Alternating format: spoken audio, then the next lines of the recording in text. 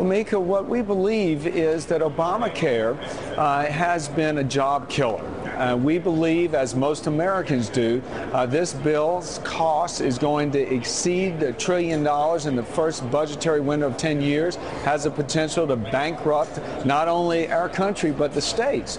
And if you look at what's going on in the regulatory arena in this town, the agencies have followed up the passage of that bill by implementing some real job-killing regulations.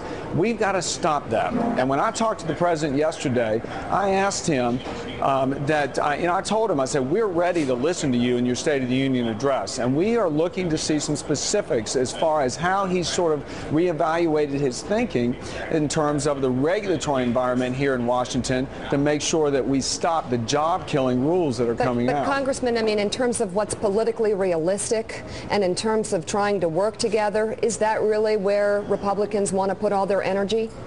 Well, where we're putting our energy, Mika, as you said, it is about jobs.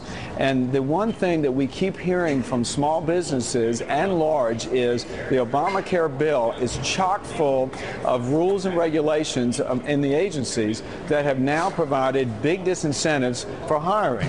That's part of what's going on in this economy is folks' uncertainty about where Washington's going next in the healthcare arena. That's why we are going to see a healthcare repeal bill come across the floor next week in the House.